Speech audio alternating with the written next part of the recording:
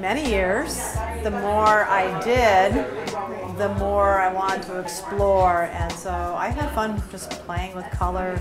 Painting canvases and artwork just began like in the probably like 20 years now that I've been painting, and I've just seemed like I've just grown so much. You'll see in my works there's a similarity as far as the color. I don't choose those colors, they choose me. It seems like I'll put out color on my palette, different colors of paint, and yet my brush is always reaching for the turquoises, the blues, and the ochres, and the reddish brown color, the earth tones. I kind of go with the earth tones a lot, but it comes out much more vibrant in my work. You know, we are just a little village town of Swanton, and you know, art doesn't really, you know, we're trying to make art flourish here, so you know, people are just like coming out to view our art. It's just an opportunity to show what talent and what is happening, you know, behind the scenes. What are people actually doing? Who are the creatives that are doing this kind of work? It's just amazing what is coming about. My name is Judy Paxman, and I am an upcycling artist. I've always made stuff. I've always liked to make things out of other things.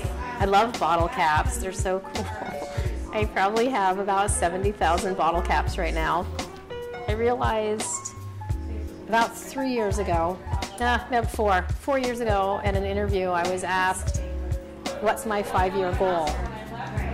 And my goals had changed because my father had recently passed away, and I wasn't prepared to answer that question.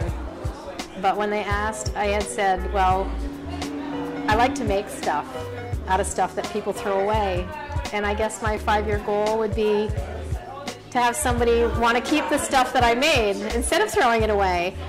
And my 10-year goal would be that maybe someone would actually want to buy it. And so I've already hit that because I sold stuff tonight, which is kind of cool. The first moment, which I still makes my hands sweat when I think about it, was we had, I can't remember what the reason was, but Anita, Michele, and her husband, Kevin, Parah, were over at the house, and he saw something that I'd been working on, one of my little things that's one of my circle things, and I hadn't put it away, because usually I put everything away when people come over, and I just hadn't, because I was in a hurry. And he looked at it and he said, that's awesome. And it was amazing. It was amazing, so.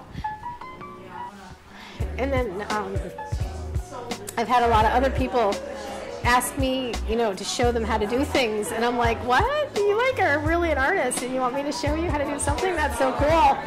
So that's, those are the big things, I'd say, that were really, really pretty cool. So.